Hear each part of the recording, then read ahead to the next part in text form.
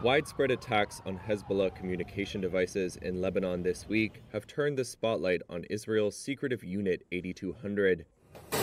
On Tuesday, Hezbollah pagers detonated across the country simultaneously when a coded message was sent to them.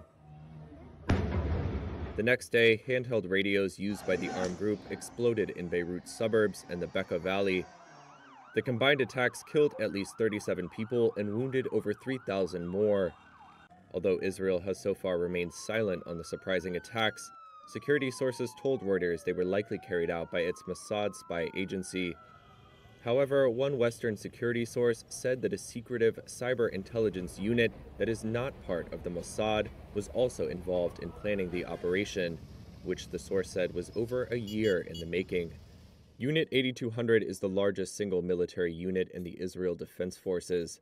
It functions in a similar way to the U.S. National Security Agency and, according to sources, was involved in the development stage of the Hezbollah devices, specifically the technical side of testing how explosive material could be inserted in them when they were manufactured. Although the IDF rarely comments on 8200's activities, in 2018 it said the unit's operations ran from intelligence gathering and cyber defense to, quote, technological attacks and strikes. Reuters on Wednesday interviewed Kobi Samborsky, a former member of the unit. Samborsky said he had no knowledge that Unit 8200 was involved in the attacks in Lebanon, but said the sophisticated operation seemed like the sort of projects that drive its members.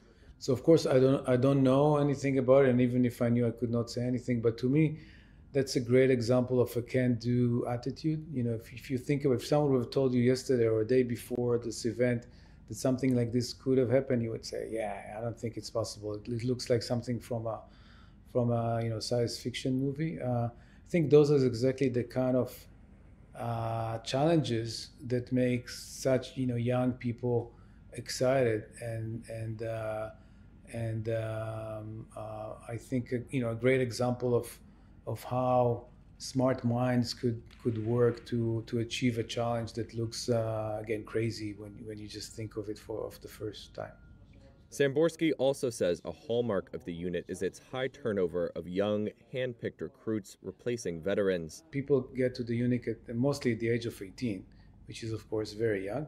They have zero experience. Innovation is almost an integral part of the culture, and it's very exciting, specifically in our day and time where things are moving so dramatically. So whatever the organization learned to do, after a few years, you want to rotate it and you want to learn new stuff. So with this flow of new and very talented, very young and talented people, you get this almost automatically.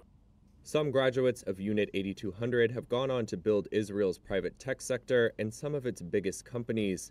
Samborsky himself is now a managing partner at an early-stage fund investing in cybersecurity and artificial intelligence. Unit 8200 also handles signals intelligence and effectively functions as Israel's early warning system. As such, it shouldered some of the blame for failing to detect Hamas's October 7th assault on southern Israel. Last week, the unit's commander said he was stepping down. In his resignation letter, carried by Israeli media, he said he hadn't fulfilled his mission.